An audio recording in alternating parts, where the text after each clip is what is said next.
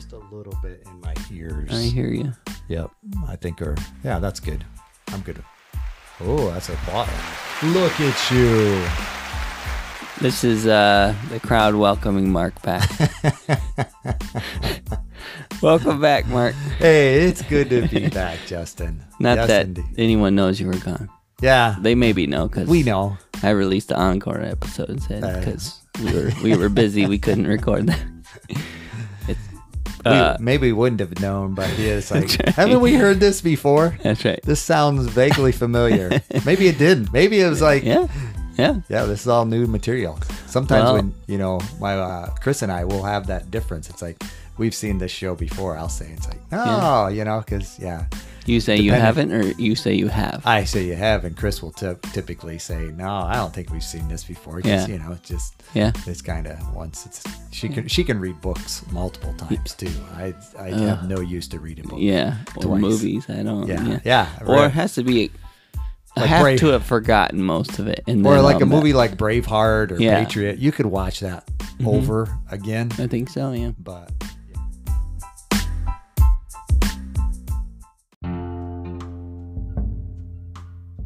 welcome to How I See It with me, Mark Pratt, and Justin Sternberg. This is a podcast that works to counter cultural polarization through thoughtful conversations. I can think of 5 movies that I'd watch again, but 5 probably. What are they? Braveheart, Yep. Patriot, Yep. Gladiator. Gladiator would be one, and then Guardian. It was the one good movie that the galaxy? Ashton Kutcher did. Where he's a swimmer. Was swimmer with the Coast Guard. Yeah. Yeah. I never saw that one. Oh, it's a need to little see it. hokey, depending on your terminology at the end, because it's like, the guy lives on forever in the water. But there's a lot of good, there's a lot of good stuff. So that's, like I say, that would be top 4. Yeah. I can't necessarily think of what the 5th one would be. Maverick, Top Gun Maverick could be, because that could kind of complete my top 5. Yeah.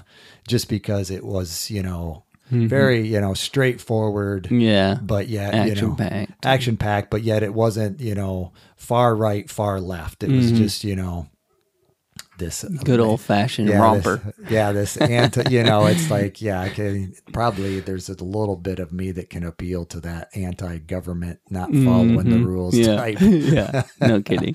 No kidding. Yes, no kidding. Yeah. But so that would be my top 5. Nice. Yours?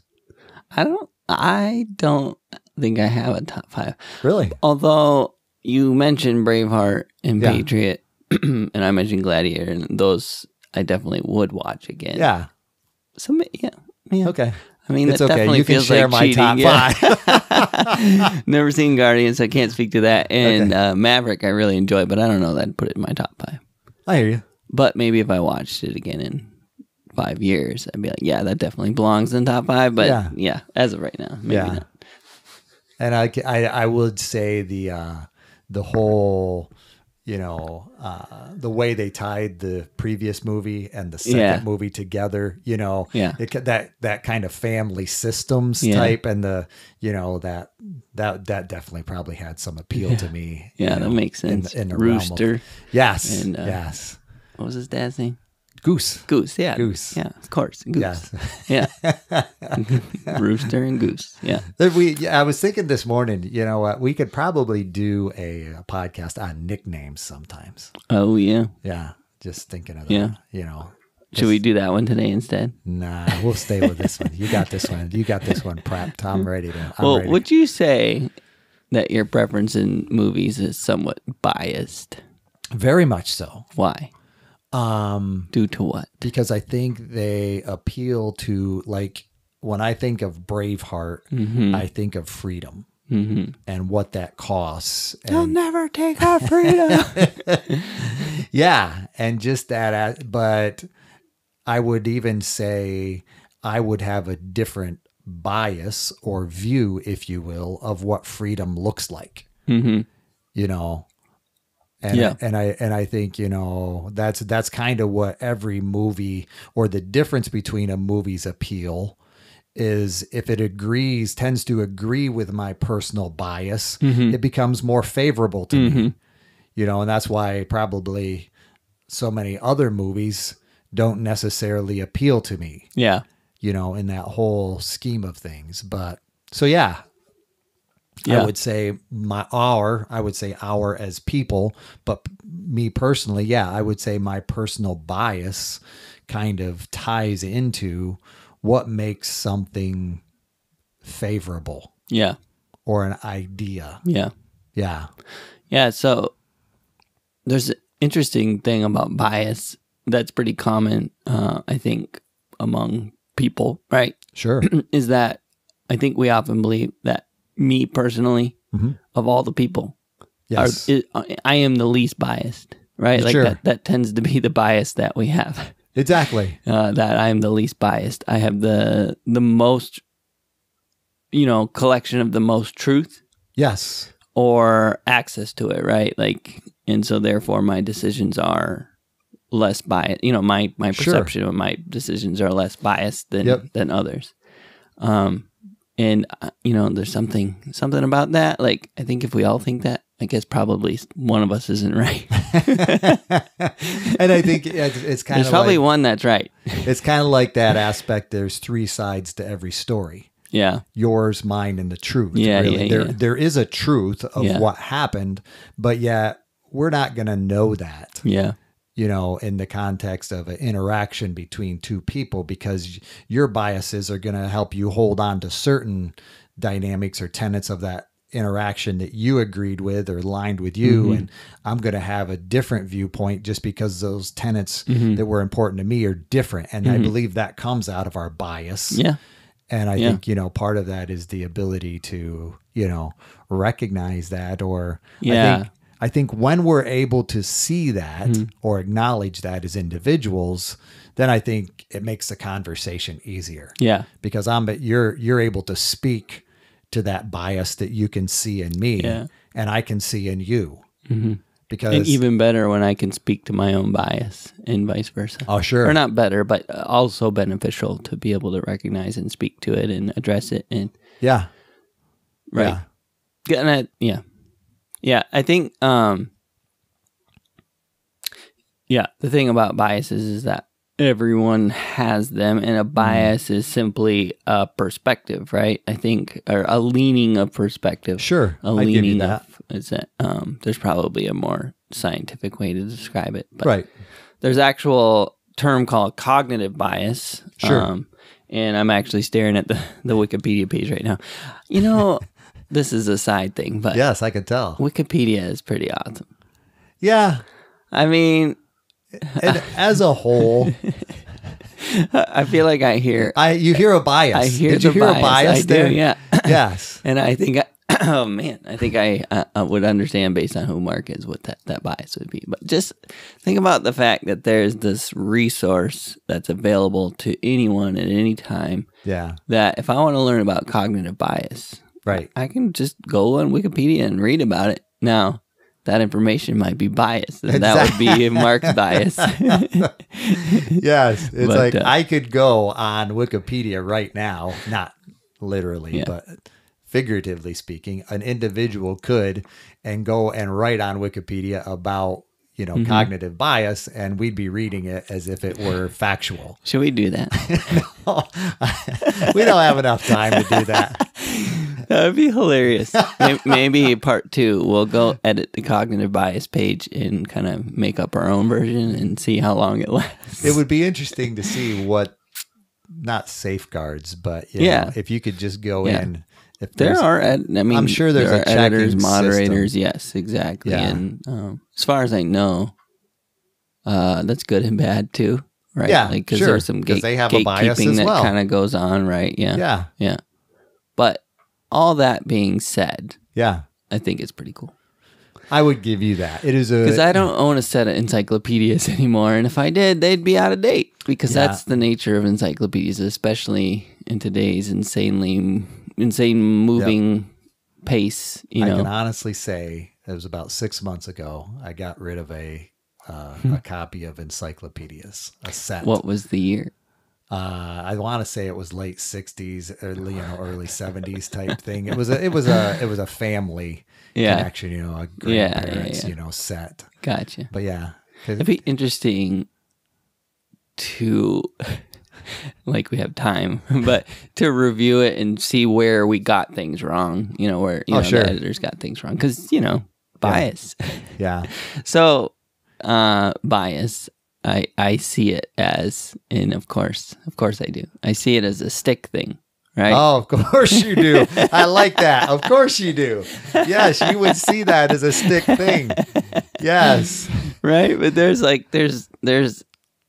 it's not a bad thing. It just is a thing. It is a thing. It is a thing that everyone has a bias. It has bias one way or another in any given subject or, area. It just is a thing. You can't remove it. You can't extract it. But what you can do is try and keep it balanced. Recognize where the, keep that stick balanced. Recognize where the bias tends to make you do the wrong things. And by wrong, I mean spiritually or morally, right? Judgment, for instance. Sure. Or, I don't know. That being said, in that context. You don't like my stick? I do like your stick. But how do you go about confirming or denying the stick? In other words, the bias. When you're thinking about, what that bias is, or when you say it is, and we can be too far in one direction or the other, how do you acknowledge that, or how do you recognize when biases are too far because if we're not fully aware. Yeah.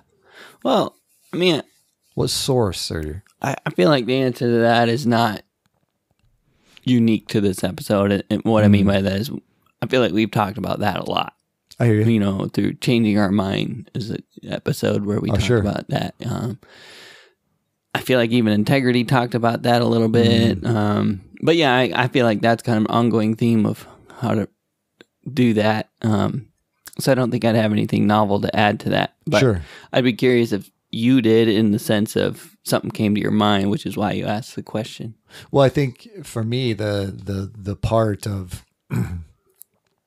number one, being able to recognize that I have them, and number two, being able to have a relationship, number one with God, but then with other people who are able to speak into those biases. Yeah. Because I think, in that whole context, when I think I'm right. Yeah.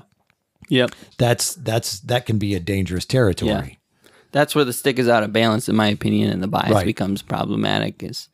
And that's where we need that humility to know. And I think it'd be interesting to go through some of these biases at some point. But just to wrap, finish what you were saying, what were you saying?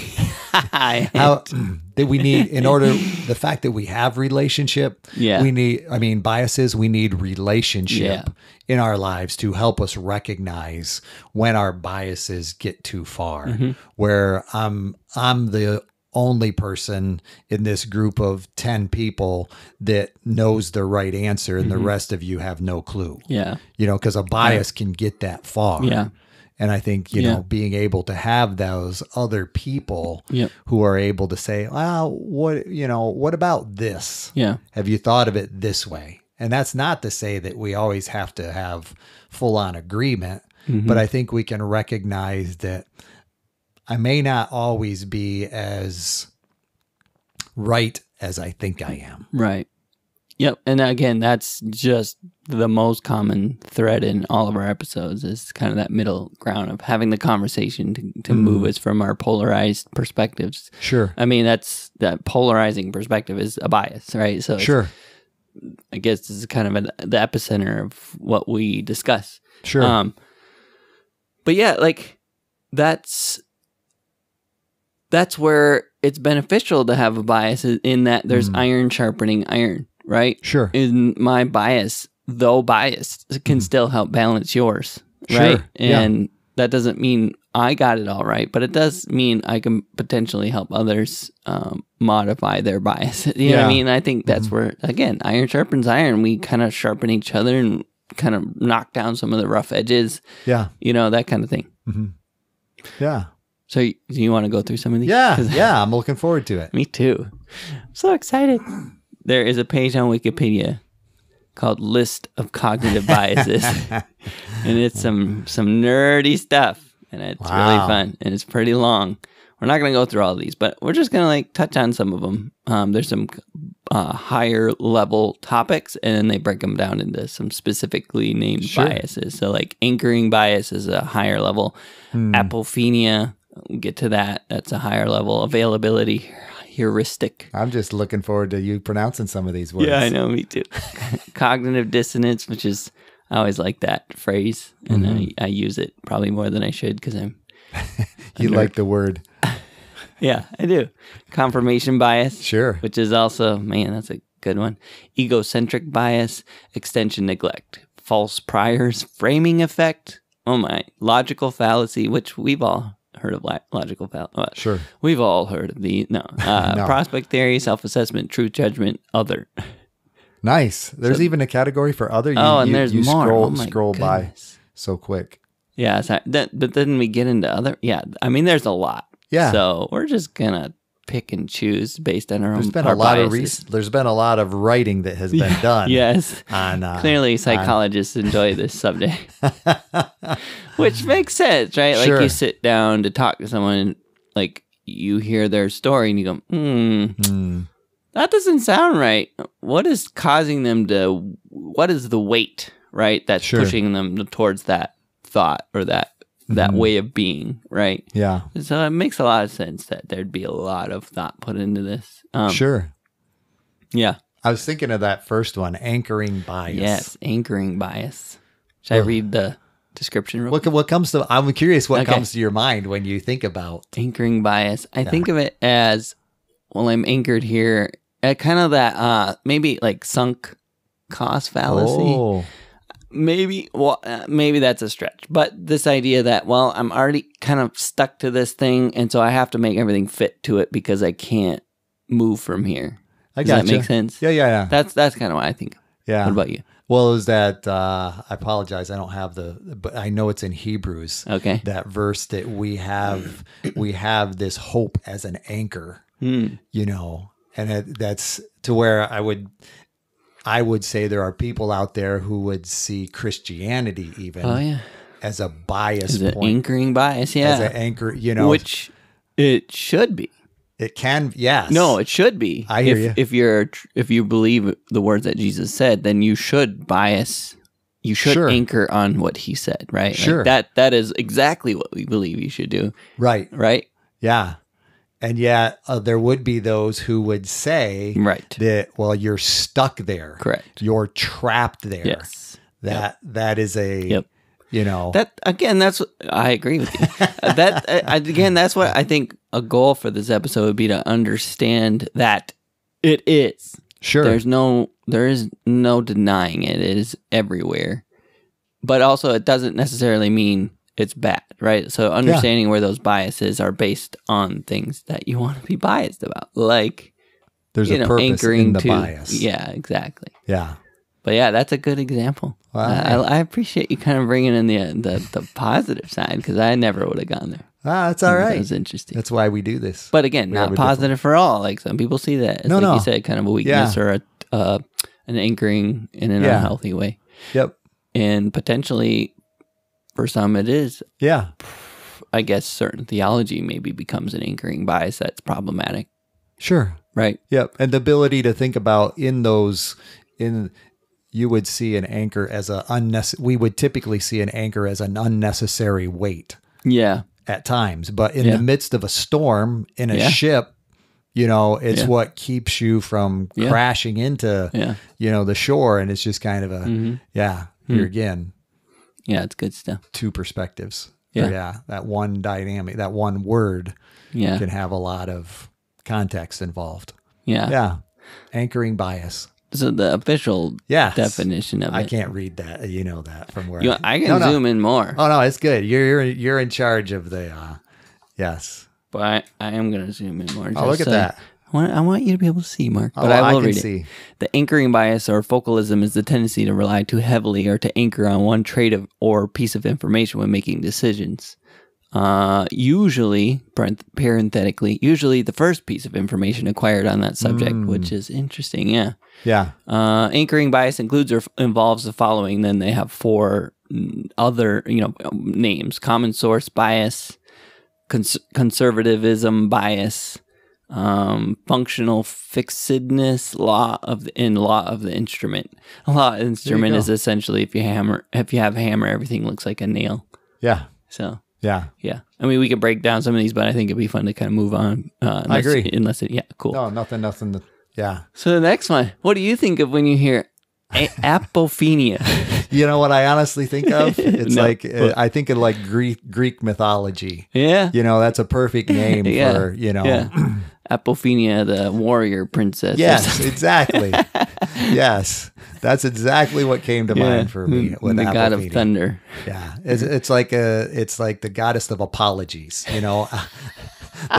That first part of the name has Apo, it's apology. She's the goddess of apologies. That's good. Yes. Thank you for that. I can admit when I was wrong. I can admit when my bias was not correct. There you go. You have apophenia. You are apophenia. All right. The tendency to perceive meaningful connections between unrelated things, like connecting a Greek goddess with the word apophenia. Exactly.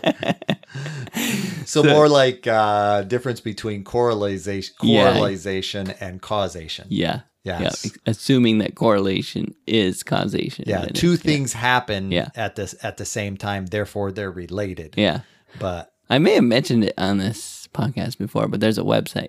Have we talked about this about correlation? So like ice cream and crime. Right. It's like number of pools installed in the United States correlates with the number of stabbing deaths, right? Oh, sure. So it's like the chart they draw this chart, and it's like over the course of time the rate is exactly the same. Therefore, right? Exactly. And it's just a website that's full of those, right? Like four of those correlations. It's called spurious correlations. There you go. Nice job. Way to bring that up. Yeah. So Google that because it's pretty funny. Yeah, I bet. And it really makes you look at this apophenia. It's called clustering illusion, by the way. But yeah, correlation is not causation. Same kind of idea. But it really makes you go, oh, I bet I've fallen prey to that before. Sure. Because especially if you have an anchor, because biases sometimes stack, right? So if I have an anchoring bias where I tend to lean towards, like, for instance, conservatism, they mentioned that as one. Sure. Or it could be liberalism, but kind of that bias. I lean that direction. And then I see a chart that says, when Republican presidents are elected, war looks like this. And I may have a tendency to believe or disbelieve it based on that chart, right? Sure. Anyway, that chart can be very weighing in my argument, right? Yep.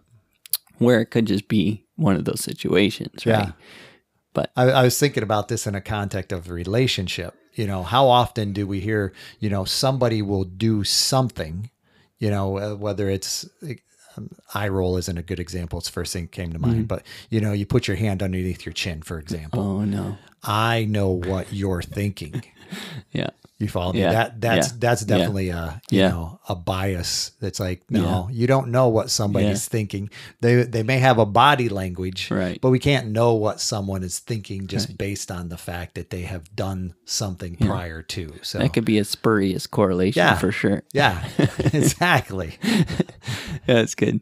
Another one in that same subject is illusory correlation, a tendency to inaccurately perceive a relationship between two unrelated events. Sure. So that's just kind of, making stuff up at that point. That's like, I ate a bagel and a cop pulled me over. There you go. So never eat bagels. Or I guess a common thing there would be superstitions, right? Like baseball guys, right? Like they're don't change your socks. Right? Don't change your socks. Yeah, exactly. Basketball players do that too. Come on. Yeah, well, all sports, but yeah. Excuse me. I'm biased against baseball. Exactly. No, but yeah, I think that's a good example of illusory correlation. Like, yeah, when I did that, this other thing happened. Therefore, I have to keep doing that. Yeah, Exactly. I'm looking forward to you pronouncing that next one. Pareidolia. I have no idea how you say it. Sounds like the storm that just went by us with a P in front of it. What was that storm? Idalia, with the storm that we, I don't think there was a P. Oh yeah, you're saying exactly. Yeah. Pareidolia, a tendency to perceive a vague and random stimulus, often an image or a sound, as significant. For example, seeing images of animals or faces in the clouds. This made me think. Yeah, this made me think of people. You've seen those articles where someone sees like the Mother Mary in stucco. Oh. Yeah, right? yeah. Or like toast. Elvis is on the toast, right? Yes, no doubt. Yeah. I think that's pareidolia. That's fair enough. Have you ever seen Elvis in the toast? I have not. I really don't eat much toast. Okay. All right. Yeah. What about your burger? No. Okay. I eat burgers, but I haven't seen. Yeah, me either. I don't think I've ever seen anything in any food product. Yeah. I mean, I think I need to look harder. I would like to have a little pareidolia. Now the clouds, I can see stuff in the clouds. Yeah. But yeah. Well, we're kind of biased towards that based on children's books and upbringings and stories and right. I think it would it be fair to say you would have a certain bias if someone told you they saw like Mona Lisa in their toast? Would you have a certain bias about that? Probably. I don't know. That's fair enough. Yeah. I don't know. That's too deep. Yeah. All right, let's move on to the next one. I think it does define. Yeah, I was sharing that story about the eagle. Oh yeah. Earlier, and it's that would be, certain people have a certain bias to, like end of life type dynamics that this means that is that person. Yeah. When it's like in reality for me, that's not necessarily that person, but that's not to say that God couldn't put an eagle in the sky. Right. At a moment that would say, hey, yeah, I know you're thinking about this person, but it's not necessarily that person. That would be, That's what made me think of that. What's that called again? When someone comes back, it's a different thing. Oh, reincarnation. Yeah, reincarnation. Yeah. That's probably a bias of some sort. No, that's different. All right, moving on. Availability heuristic. Yes. Which before reading this, what do you think that means? Ooh, availability heuristic. Boy, I should know these base words. But should you? I don't know. I guess heuristic. It sounds like humanitarian, like people groups, type thing to me. But I could be wrong. Yeah, I forget what the word. I'm just looking availability. Yeah. I think heuristic is just like Is that another word for bias or viewpoint? Okay, hang on. So I don't know. But I think heuristic is just like concept. Okay. So another word for bias. Yeah. Yeah. Which it said. Viewpoint. Yeah. Define heuristic. There you go. Enabling someone to discover or learn something for themselves. Oh. So it's a heuristic process or method. It's an opportunity. Enabling someone to discover and learn something for them. Interesting. Okay. Anyway. So availability. So what do you think that implies? The availability to learn. The availability to learn something for myself. Okay. That's how I'm defining. You think but what's the bias? Oh, that I have the ability to learn something. I think, go ahead. Go ahead. Yours is going to be the other end of the spectrum. I'm thinking. But go ahead. Right. That's right. I think it has more to do with, I believe the things that I have available to me to check and learn. Oh, but sure. I don't believe the things I don't. Yeah, if someone has a completely different experience than mine. Right. But maybe they grew up in California. Yeah. I don't know. And they understand that culture. Oh man, that's a stretch. Let's go more simply and say someone has access to a telescope so they can say, well, Mars is going to crash into the Earth. And I go, well, I don't believe you. Sure. Because it doesn't line up with the things I know, and also I don't have the I don't know. Yeah. That feels like a stretch. But No, I hear where you're coming from. just like I if I like can't the way I grew up. prove what you're saying, Yeah. I don't believe it. Yeah. If I don't have availability to believe it or know it, then it can't be true. If you grew up in a good school district where there wasn't a lot of violence, you'd have a hard time believing somebody was actually almost mugged or almost knifed in their school. Yeah. Because that's just not your experience. And it would be hard for you to imagine that. Yeah. Yeah. No, it didn't happen. Right. Yeah. To where it would be so foreign, Yes. you'd say, no, didn't Yeah, happen. making it up. Yeah. Yeah. You're biased. Yeah.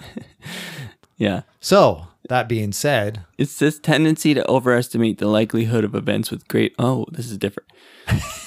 This is fun. We should mention when we talk about what we think it is. yeah, Very much what we think it is. this is our version of Wikipedia. That's right. Yeah, we should edit this later.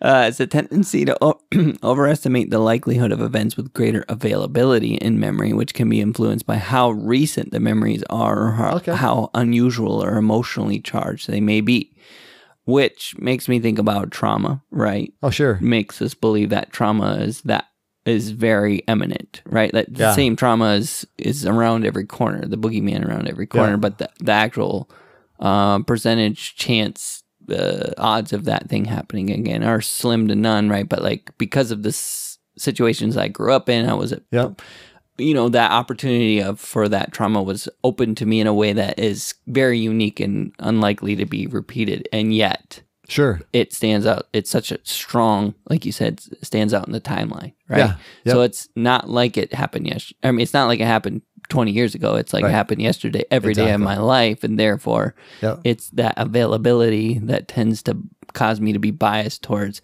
that thing can happen again. Yeah. Right? Is that, yeah. You think that applies? I think that applies. And I'm thinking about the first one as the anchoring bias, and I'm thinking about this one as the most recent. Yeah, because typically when we remember things, if we're trying to memorize a list. Yeah, I was assuming recency bias would be in here, but I don't see it. But I think that's a part of it. Yeah. You know, the available this one is about most recent. We can always remember the things at the beginning of a list and the end of a list. Yes. So this one's the most recent, where anchoring is one of our primary ones. Yeah. That we'll first hear. So that's kind of cool. Think about that way. Yeah, that is interesting. Yeah. Yeah. Yeah, it's like the bookends. Yeah. Yeah, it's interesting. So this reminds me. So what maybe put this topic on the list in the first place was listening to this podcast by with the guest being Daniel Kahneman.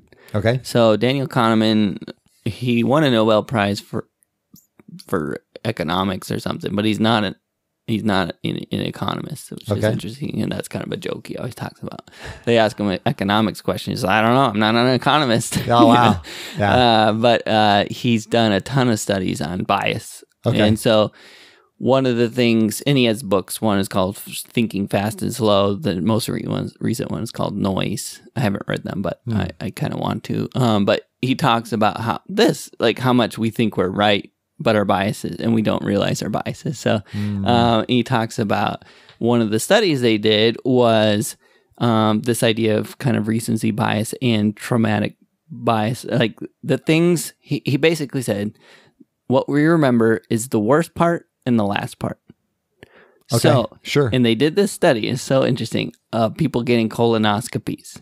Okay. Oh, wow. Okay. And he basically said, this whole experience is terrible for people. This tube going on, whatever, right? Like, and it's this tube painful. Going where? Yeah. Up. Woohoo. Yeah. And it's up there and it's painful and it's terrible and the whole experience is terrible, he said. But their hypothesis was essentially, well, they didn't have a hypothesis. They studied a bunch of things, and they found out that people rated the experience. Oh, that's what they did. They would check every minute. How are you feeling? How do you think this experience is now, or basically whatever. And then they would follow up and say, how do you think the overall, this whole thing, right? And they found out that people, despite how long it was or how short it was, they gauged it on how bad it was based on the worst moment and the last moment, right? Okay. And it was really interesting because he basically said what they found out is if they extended the procedure a minute, but stopped the movement of the thing. So right at the very end, right? Like, Yep. and just left it wherever for a minute, they generally rated the whole experience higher, no matter what. Oh, wow. Right? Because that last part wasn't so bad. Okay. So that's kind of, and we'll probably get to the, I guess that's, I'm trying to think. This sounds like maybe the trauma part is kind of the worst part. And then, like you said, yeah, the recency bias. But, well, I think it's interesting in that part, they talk about emotionally, how the emotions of a moment. yeah. And I think, so often that's what creates the memory, if you will, is our ability to have an experience and there's an emotion tied to it. That's what creates that fold in the brain. And of course, that creates that as a memory.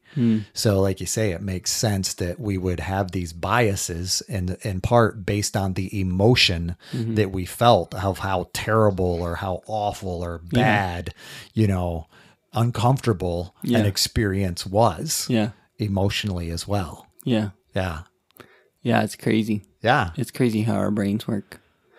But yeah, so there's a bunch of sub ones under here. I'll just pick one. Selection bias, which happens when the members of a statistical sample are not chosen completely at random, which leads to the sample not being representative of the population. Sure. So that's like essentially I'm picking quote unquote random sampling, but I happen to like people without beards. And I don't realize it, right? And so it turns out there's no beards on the panel or whatever. Often that happens with panels where there's not enough women representation. That's been a pretty big thing, and I would say in the tech world, and I'd say that shifted a lot in the last 10 years. But for a while there, it was like that became a pretty strong signal of selection bias. Like, yeah, all the tech dudes want to listen to tech dudes, and that kind of thing. So I think that's interesting. Is there any others on here you want to look at? Yeah, I was looking at that. I was trying not to have to pronounce it, but I was looking at that. Let me try it. Let me add it. Okay. The second one down. Anthropomorphism. Yeah. Yeah. That one's a good one. Yeah. The tendency to characterize animals, objects, and abstract concepts as possessing human-like traits, emotions, and intentions. Yeah. Yeah, that's what the whole pet industry is based on, from my perspective. Yeah, yes, making it like you're a cute little child. Yes. Yeah. That's good. Yeah. And then it says the opposite bias of not attributing feelings or thoughts to another person is dehumanized perception, a type of objectification. Yeah. And that's like often what happens when looking at too much porn, right? Like we've talked about this before or whatever, but like you tend to stop thinking of that person as a person and thinking of more as an object, right? Yeah. And objectification occurs, and then that's, objectification is a very big term in terms of looking at women and objectifying them, right? Yeah. And I think about that's that bias created. Yes. Yeah. I think it stems from from those choices, I guess. Yeah. Interesting. Another one I just read that I thought was interesting, survivorship bias, which is concentrating on the people or things that survived some process and inadvertently overlooking those that did not because of their lack of visibility. Oh, wow. So it's like, I feel I can't think of an example of this, but I think, and here again, I've heard it before. I think, when we look back at, different historical events, we can recognize, certain groups of people died at certain things now where we're typically the Holocaust is typically going to be at the top of that list, from my perspective, due to number, but that's not to say that there weren't other people in history who also died, but yet based on the Holocaust being more recent, we tend to think of it that way. And granted, there probably are other groups that we're just not aware of who have been, killed over time, but it's not exactly the same. But I think, we can tend to focus on that one group, understandably so. you know, whereas throughout history, I'm sure there are other groups, you know, or people that have kind of faded away. Yeah, I also think it's can go to something like there's a tribe in Africa, right, where a disease hits them, and everyone who hunts survives because they happen to have been out on the trail when this particular thing hit. I don't know, I'm just making stuff up. But gotcha. like, when, you know, people go to research that group, they go, oh, the only kind of people here are hunters, right? I gotcha. And so the survivors, that's probably a totally destroyed example, but you get the idea. Is like there's the survivors tends to be what is listened to and understood to be the reality, when really maybe it's not their. It doesn't represent the wholeness of the group. Yeah. I'd give you that. Thank you. Appreciate that. Yeah. All right. After all, this is our version of Wikipedia bias. That's right. That's right. Because how I see it version. But we're not biased, so this is the true version. I can admit I'm biased. Yeah. Yeah, strongly so in some areas. Oh, here's a good one. Yeah. I can't leave this topic. There's a bunch of them in here, but this is the last one I'll do unless Mark pulls one out. But well-traveled road effect. The tendency to underestimate the duration taken to traverse off-traveled routes and overestimate the duration taken to traverse less familiar routes. I have a perfect example of that. Go for it. Very recent one. I've never sided a house before. Okay. Okay, so my perception of how long that was going to take, you know, it was like big project, weeks, right? Sure. Kind of thing. And I did it in the course of a couple days on our addition. So not like the whole house, but you know. Yeah. And I just was like, this is not too bad. Like it goes a lot faster than I thought it would. But my perception, because I've never traveled that road, is that it's going to be long. Every single time I go to paint something, I think this is going to be so quick. Oh, really? So just to be clear, that's a road I traveled a lot. I was a house painter for 10 years. Okay, this won't take long. Right. So back to this house example, there's some fascia that's unpainted. So everything else is vinyl, but the fascia was this hardy unpainted. So it's like this yellow color, right? Oh, yeah. So it needed to be painted white. And I'm like, oh yeah, I'll go knock that out. It'll take me an hour. Just buzz around, paint the fascia, I'll be done. It took me way longer than an hour. And I was just like, what in the world? Why is this taking this long? And it's not like I wasn't going slow, but every single painting project I take on is exactly like that. Wow. It's always more painful and takes longer than I thought it would. Wow. So the painting sucks is the moral of the story. That's my bias. That's fair enough. But that's an example that came to my mind. In the context of this, roads. Well, yeah, roads. I would say I have a bias that I would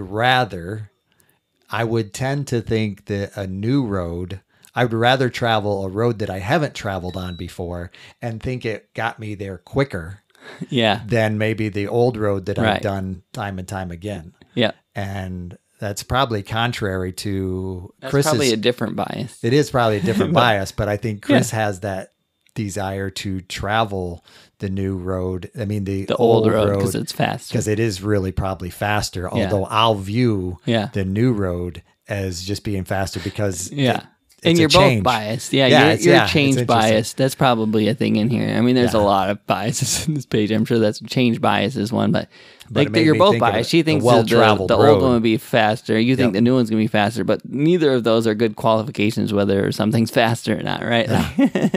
So exactly. It is. That's a great example. Yeah, interesting. Fill it out. All right, so the next one, next subject. Ooh. Cognitive dissonance. This is. I really like this phrase. Yeah. So, what would you say cognitive dissonance? Don't look at the thing. I wasn't looking at the thing. I was looking at the screen. I'm going to shrink it back down. Well, dissonance is whenever two things they don't align with one another. Yeah. There's I kind of think of it as like the magnets when you put the opposite ends and they kind of bounce away. Yeah. Yeah.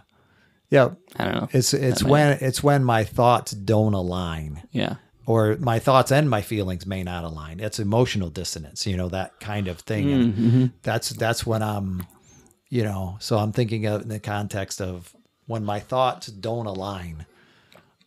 Yeah. But Yeah, I always think I feel like I hear the term cognitive dissonance a lot of times in like cultural and political type conversations where what they believe doesn't align with the truth. Essentially, is kind of how I come to understand it. But I think it's probably So let's read about it. Yeah. Because this is one of those things where I have Lizzie's in the back of my mind at this point. She said, what does she say? She's done a lot of what study on What do you have to say, Lizzie?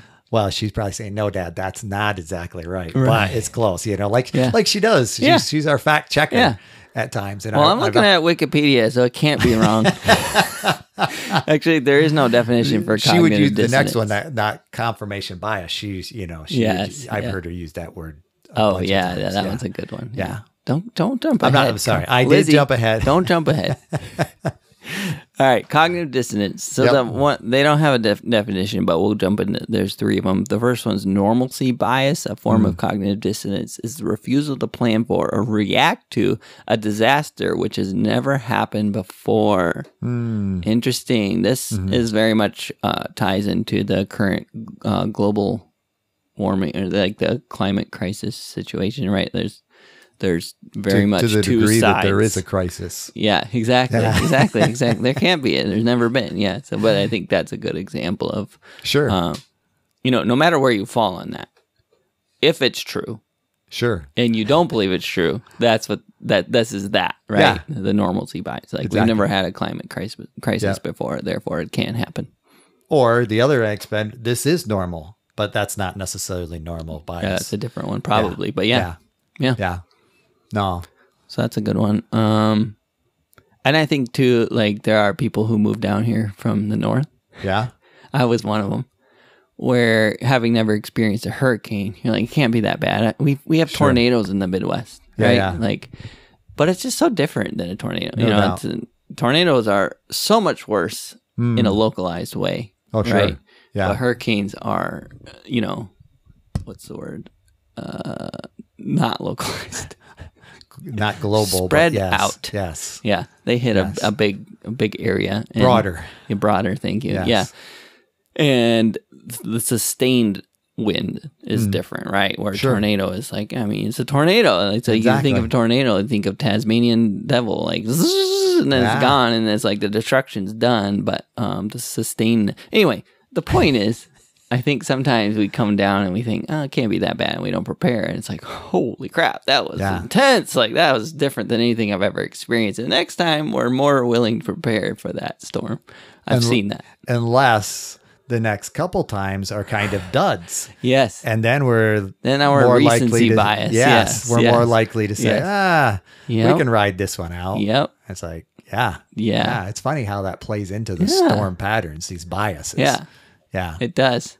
We're halfway through this page, or not even, but I think hopefully you're starting to see even in yourself as you listen, like, I have a lot of these biases because they're not nefarious. They're not evil. No. They just are, and they impact us in so many ways. And I think, again, the important thing is to recognize that it is, and therefore try to make decisions on top of your biases, to know that they exist, and therefore to, at some points, try to compensate for them, right? Yeah. I was thinking about how tradition actually, granted, experience ties into our bias, but I think tradition, the things that I learn from my, help create my bias, I would dare say even chauvinism would be a bias that I can learn, that's probably racism. Yep. Yeah. That's probably a word in here, something about passing. What's the word for passing now? Transgenerational? No. Okay. No. Hereditary. Hereditarial bias. Yeah, sure. It's probably in here somewhere, right? Yeah. Yeah. We'll get there. Yeah. Maybe. Cognitive effort justification is a person's tendency to attribute greater value to an outcome if they had put effort into achieving it. So this is very much like the sunk cost fallacy, I think. Ben Franklin Ben effect. Franklin effect, where a person who has performed a favor for someone is more likely to do another favor for that person than they would be if they had received a favor from that person. What? Where did Ben Franklin come in? We'd have to click that link. We're not going to do that. He was a what do you call that? Like a person that goes to another country and represents people. Okay. Yeah. Yeah. Not a mediator, but a foreign dignitary type. Yeah. Diplomat. Yeah. Yes. Thank you. That's what. Yeah. That's my bias would say. That's where why that came he from. got that. I gotcha. That's why. He's a That's diplomat. interesting. Perform a favor for someone is more likely to do another. So if I did you a favor before, I'm more likely to do you another favor than if you had done me a favor. Is what that's saying. Right. Yeah. I'm not sure I recognize that, but it's saying it's not necessarily a balanced thing. Yeah. But and I would dare say there's certain people, probably Benjamin Franklin, but when I think of charismatic people, Jim Jones, that kind of thing. Those people who you just want to do things for. Yeah. Because it's like that person is the person. So who doesn't want to do something for that person? That would be I also think maybe that ties into some codependence where you're the person I take care of, so I'm going to take care of you. You know what I mean? Yeah. Yeah. Yeah. All right. Confirmation Lizzie's bias. favorite. Or one of the ones she definitely would use. Yes. Confirmation bias. And I think, most of our listeners probably would guess what that is. But what would you say that is? It's the things that confirm my bias. It's like I tend to see those things that I find agreement with or that agree with my personal bias. Right. And it's giving more weight to those things. Oh, sure. Because they agree. Sure. That's how I see it, right? Yeah. Giving more weight to the things that agree with what I have to say because they agree with what I have to say. So in other words, I read 10 articles this month. I remember the 5 that agreed with me and the other ones I kind of hand waved, right? Like, sure. Well, they didn't really ask this expert. If you Googled them, they're all going to agree with you anyways based on your search patterns. But. That's right. If you get into the right... silo. Bias. The silo, yes. Silo bias. But that's a bias on my part. It is against Google. Yeah. So don't Google, folks. We've been over this. You should know this by now. Only Wikipedia. That's a bias. That's a don't bias look on my part. at a screen. That's the rule in Mark's bias. All right. So confirmation bias. That's a good one. There's a few under here. Backfire effect, a tendency to react disconfirming evidence by strengthening one's previous beliefs. So I get more resolved. Yeah, like you prove me wrong and I go, nice try, buddy. Yeah. I don't believe you. It's like trying to get me to shave my beard by saying, what's that growing on your face? I just get more resolute. Sure, except they're not proving to you. It'd be more like saying, you see... Because you have a beard, you have food stuck in it. Like every time I see you, there's food stuck in your beard. You really should consider getting rid of it. Yeah. And you going, listen, buddy, I don't have food stuck in my beard. I want it there. It's not stuck. I chose to. That's right. Saving it for later. That's a choice. But I think that's kind of I agree. Right, where you think this proof's going to really rock their world, and instead they double down. Yeah. You could call it the double down effect. Good. Backfire. Yeah. Congruence bias, the tendency to test hypothesis exclusively through direct testing instead of testing possible alternative hypothesis. That's like the real crude example. Like every time I headache, I take Advil to prove that Advil works to help me get rid of headaches. But I never take a walk. I never drink more water. Sure. Whatever, to see if maybe those are the problems. It's like, well, it's because I need Advil or whatever. Yeah. We're not sponsored by Advil. No. I mean, ibuprofen. Is that fair? Yeah, that's a good one. Yeah. There's some other word. Observer expectancy effect. When the researcher expects a given result and therefore unconsciously manipulates an experiment or misinterprets data in order to find it. Yes. Yeah, so that's why they do double blind testing. Yeah. Right? Yep. So the whole thing there is the testees don't see the testers, and the testers don't see the testees, and they kind of do it in a blind fashion, and it's to avoid this observer expectancy effect. Interesting. And it's random to the point I don't know whether you're receiving it or maybe the placebo or yeah. It's good stuff. Yep. Should I try and pronounce this one? Sure. Semmelweis reflex. There you go. The tendency to reject new evidence that contradicts a paradigm. Now, I would like to know who Semmelweis was. That's got to be somebody's name. Do you want me looking at it? No, but it's a cliffhanger. Yeah. It's something we're going to hang out there. All right. Next subject. Extension neglect. No, sorry. Oh, sorry. Did you scroll down? Scrolled too far. Oh. There we go. Egocentric bias. Wow. Egocentric. So, yeah. 55 minutes, Mark. Yeah. So I think we could go on and read these, and they're really fun, and I really want to, but I also feel like at some point your ears might start to bleed. Yeah. So maybe at some other point we can discuss more. I think it has. Yes, I think there is that part of us that could actually even look at this a little further and build it into our vocabulary as we're having how I see it in the process. Yeah, of like, time. that's a whatever bias. Yeah, right? Like Semmelweis bias. Oh, come on. Don't Semmelweis me. Nice. Yes. Yeah. Demonstrating your cognitive dissonance once again. I'm just learning. I have the ability. But thanks for initiating this, Justin. Yeah, it's fun. I think it is good, and it's. I agree with you in that context.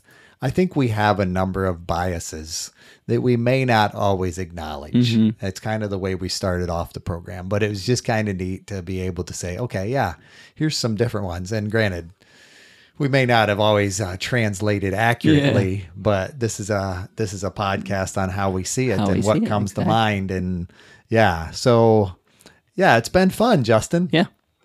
All right. Well, thanks for discussing these with me, and I encourage our listeners to look at. We'll post a link to some of these Wikipedia pages, and maybe it's not as interesting to you. In fact, I'm almost positive it's not. But yeah, there's plenty of good stuff in there you can check out. I also encourage you to check out some podcasts with Daniel Kahneman. He's a very interesting guy. He talks about biases. I'm not saying everything he says is going to be true or whatever, but this concept, the way he talks about it and describes it is kind of eye-opening. So neat. Yeah. Thanks again, folks. This is How We See It. Hey, thank you for listening to our podcast. If you like How I See It, please do all the things that podcasts tell you to do. Subscribe, rate, review, follow us, and or talk nicely about us on social media. If you want to reach out, the email is us@howiseeit.click. Yep, I said .click, as in .click. Please tell your friends about this show, and we'll see you on the next one.